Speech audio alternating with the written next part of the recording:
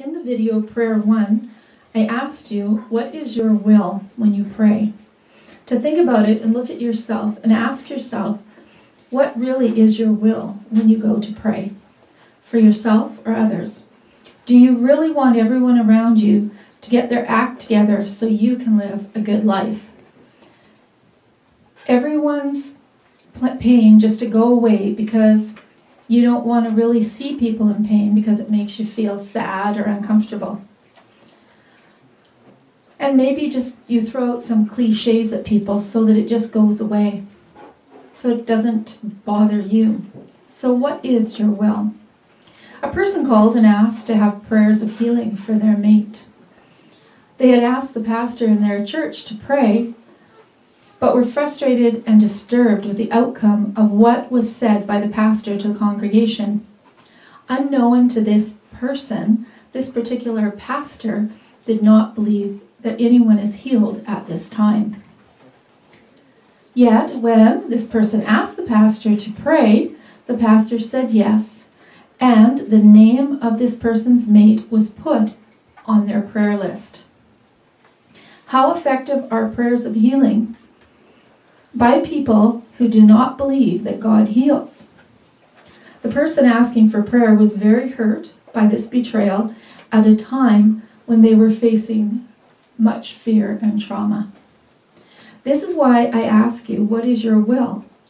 God the Father has a plan for all mankind. That plan follows a way, as it is called the way. In Deuteronomy 5:33, you shall walk in all the way which Yeshua your God has commanded you, that you may live and that it may be well with you, and that you may prolong your days in the land which you will possess. And in Deuteronomy 10, now Israel, what does Yeshua your God require from you? But to reverence your God, to walk in all his ways and love him, and to serve Yeshua with all your heart and with all your soul, and to keep God's commandments and statutes, which I am commanding you to get today, for your good. Why? If you have a child who's having a birthday, where they've reached the legal drinking age, and they drive a vehicle, do you not love them enough to give them a way to conduct themselves so that they come home safe and sound in one piece? Why? Because there's predators out there. Your child may drive safely. They may be very responsible and not drink and drive. And they may not leave their drink unattended at a bar or a party. They're going to, but you know there are predators out there and others who don't do the same. Our loving Father in heaven tells us to walk in his way so that we are protected from the enemy, so that we do not open a door for the enemy to enter. I have been told in the past by people from a Christian organization that I talk too much about Satan because they don't concentrate on Satan. Really? Well, he concentrates on you.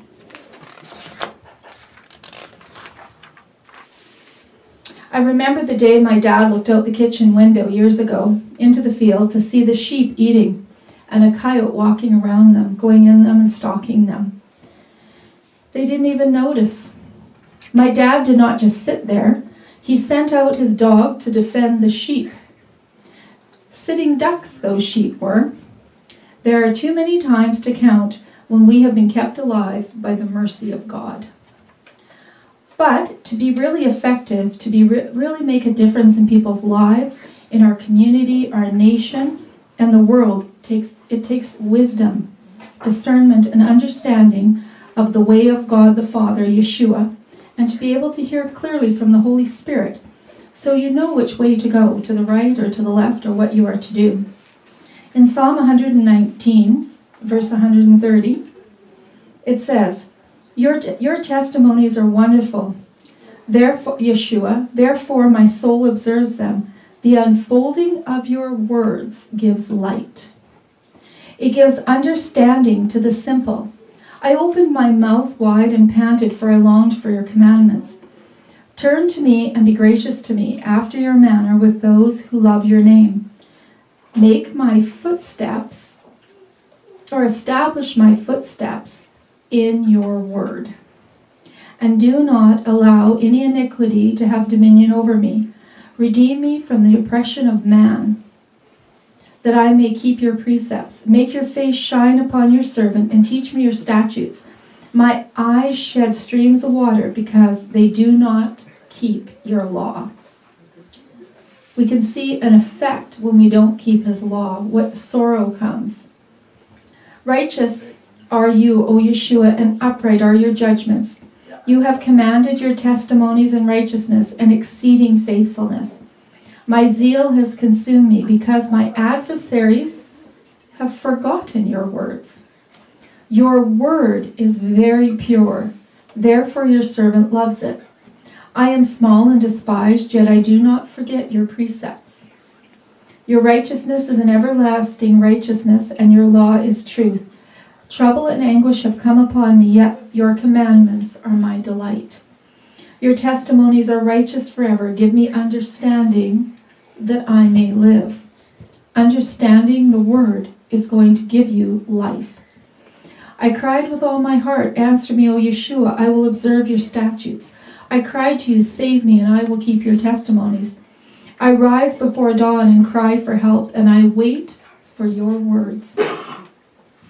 My eyes anticipate the night watchman, that I may meditate on your word.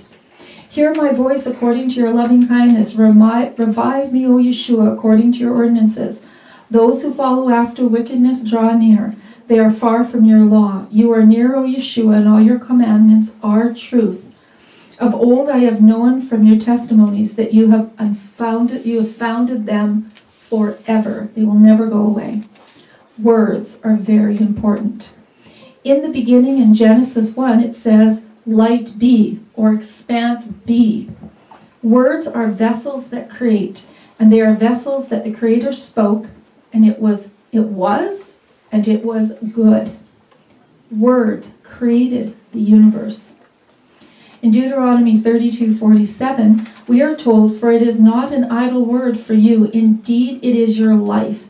And by this word you will prolong your days in the land which you are about to cross the Jordan to possess.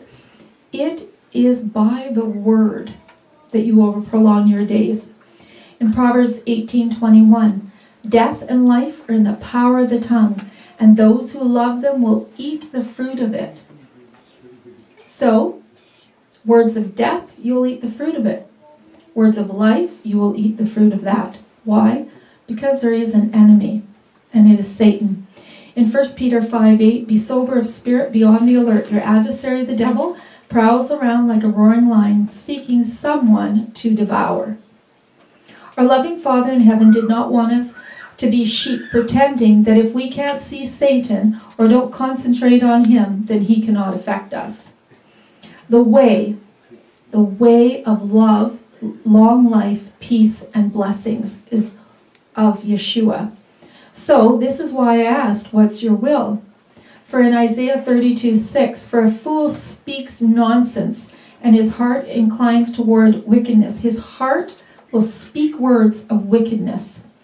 To practice ungodliness and to speak error against God. When you don't know the word, and you don't have that wisdom and that discernment and understanding of the word, you will speak nonsense to keep the hungry person unsatisfied and to withhold drink from the thirsty. Your prayers that you have will have people unsatisfied, thirsty. Where you have set your will, what you have established in your heart, you will speak. Once those words go out, they're vessels that are creating. You have sowed a word seed, and it will bring back a harvest. In which field have you sowed that word? If your word lines up with the word of God and his promises, then it will activate the angels, because they only move when they receive the word of God, not your words. If your word does not line up, then Satan has full legal right to the door you just opened. Ephesians 6:10-18. Finally, be strong in Yeshua in the strength of his might. Put on the full armor of God so that you will be able to stand firm against the schemes of the devil. You are to know what's going on, to have that wisdom, discernment, and understanding, and be able to stand firm by speaking it into situations. For our struggle is not against flesh and blood, but against the rulers, against the powers, against the world forces of this darkness. Yeah, there's a spirit world. It says it right there. Against the spiritual forces of wickedness in the heavenly places. Therefore, take the full armor of God so that you will be able to resist in the evil day and have done everything to stand firm. Stand firm, therefore, having girded your loins with truth, and having put on the breastplate of righteousness, and having shod your feet with the preparation of the gospel of peace. In addition to all, taking up the shield of faith, which you will be able to extinguish all the flaming arrows of the evil one. And take the helmet of salvation and the sword of the Spirit, which is the word of God. With all prayer and petition, pray at all times in the Spirit, and with this in view, be on the alert with all perseverance and petition for all the saints. The word of God is a sword in your right hand, but our will needs to be lined up with His if you really want to see things change for the good. His word needs to dwell in our hearts by reading, meditating, and acting on His word so that we can speak it out. Vessels that will create that the angels will be activated upon immediately. There is a prayer, which is words, that blesses others by activating all the promises of God. And there are prayers, which are words, which open the door for Satan to have full right to act upon. We bless you with wisdom, discernment, and understanding of our Father's way, the way of life. For He is love, and His ways are love, life, and blessings. Amen.